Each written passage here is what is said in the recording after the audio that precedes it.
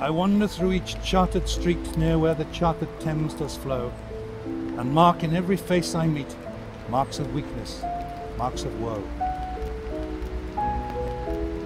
In every cry of every man, in every infant's cry of fear, in every voice, in every band, the mind-forged manacles I hear.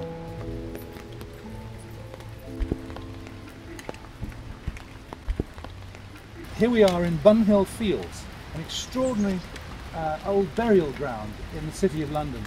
And I'm standing right by the gravestone of William Blake. It says his remains lie nearby. We don't know exactly where they are. But clearly it's a place of veneration, because lying here at the bottom of the gravestone there's a big bunch of lilies. Someone's brought it in honour of the great poet. He's still venerated by people who come here. To see a world and a grain of sand and a heaven and a wild flower, hold infinity in the palm of your hand and eternity in an hour. A robin redbreast in a cage puts all heaven in a rage. A dove house filled with doves and pigeons shudders hell through all its regions. I think William Blake's importance is growing and growing. A poem such as the Auguries of Innocence, for example, is one of the great examples of political poetry in the English language. He makes brilliant, immediately memorable connections between the small and the large. A dog starved at his master's gate predicts the ruin of the state. Each outcry of the hunted hare a fibre from the brain does tear.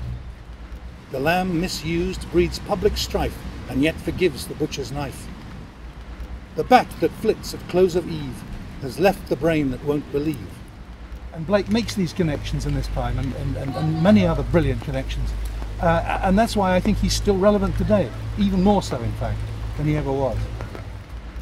A truth that's told with bad intent beats all the lies you can invent. He who mocks the infant's faith shall be mocked in age and death. William Blake has been a great source of inspiration to me since I was about 15 or 16. I was dumbfounded by this extraordinary poetry, and when I read The Marriage of Heaven and Hell I thought, is this allowed? Is anybody allowed to write stuff like this?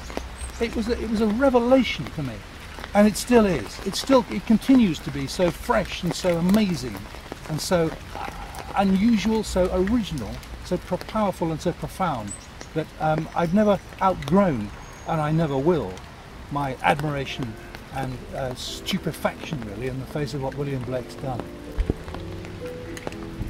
Every night and every morn some to misery are born.